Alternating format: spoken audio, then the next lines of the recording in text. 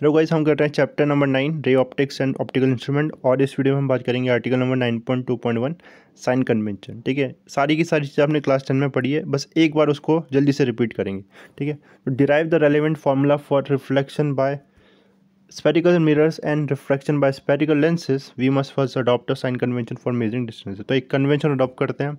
ठीक है, in this book we shall follow the Cartesian sign convention. According to this convention all distance are measured from the pole to the mirror और the optical centre of the lens. ठीक है, तो क्या क्या convention आपको पता है, आपने पढ़ा है क्लास 10 में। हम क्या करते हैं, जितने भी डिस्टेंसेस मेजर करेंगे इंसिडेंट रे की डायरेक्शन में मेजर करेंगे, इस डायरेक्शन में। ओके, और दूसरी बात, दूसरा पॉइंट क्या आता है, कहाँ से डिस्टेंस मेजर स्टार्ट करेंगे, डिस्टेंस कहाँ से मेजर करना स्टार्ट करेंगे, पोल से, और लेंस के केस में ऑप्टिकल सेंटर से। ठीक है, दूसरा पॉइंट। पहला पॉइंट इंसिडेंट रे की डायरेक्शन में हम डिस्टेंस मेजर करते हैं। दूसरा पॉइंट पोल से या ऑप्टिकल सेंटर से डिस्टेंस मेजर करना स्टार्ट करेंगे हम। ओके, तो तीसरा पॉइंट क्या हो जाएगा, ऑब्वियसली क्या हो जाएगा, अब देखो अगर ऑब्जेक्ट इधर है ना, ऑब्जेक्ट को हमेशा वहाँ प्लेस करेंगे, यहाँ लेफ्ट हैंड साइड प्लेस करते हैं। ठीक है, तो क्या होगा, इसलिए ये नेगेटिव आएगा हमेशा, है ना, ऑब्जेक्ट डिस्टेंस हमेशा नेगेटिव आएगा। क्यों, देखो ना, इंसिडेंट रे की डायरेक्शन ये है और हम कहाँ से मेजर करेंगे, यहाँ से मेजर करेंगे, पोल से।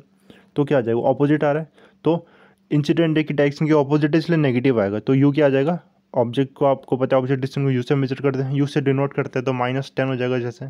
ओके, सारी चीज़ें आपको पता है। ओके, मिरर इमेज है, इमेज सपोज यहाँ बन रही है।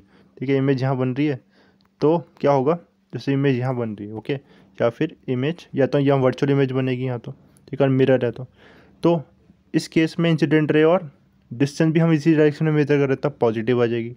ठीक है, हाइट प्रिंसिपल एक्सिस के ऊपर है तो पॉजिटिव, जैसे ऑब्जेक्ट की हाइट होगी हमेशा, और इमेज की हाइट है, अगर रियल इमेज है तो नेगेटिव होगी, मतलब जो हाइट डाउनलोड होती है उसे हम नेगेटिव लेते हैं। ओके, तो यही सारे पॉइंट्स यहाँ लिखे हैं, एक बार रिपीट कर देता हूँ मैं।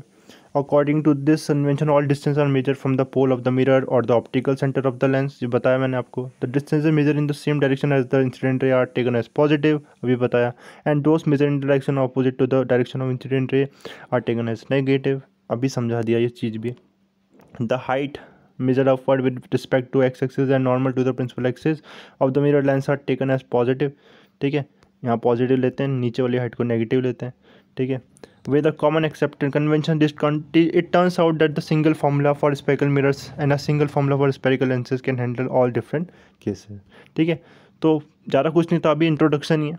ठीक है, नेक्स्ट ये क्लास 10 में भी आपने अच्छे से पढ़ा है। ठीक है, अब जो इसके बाद नेक्स्ट टॉपिक भी ज़्यादा कुछ है नहीं। ठीक है, इसको भी देख लेंगे नेक्स्ट, इसके बाद नेक्स्ट वीडियो में focal length of spherical mirror की बात करेंगे। ठीक है, थैंक यू।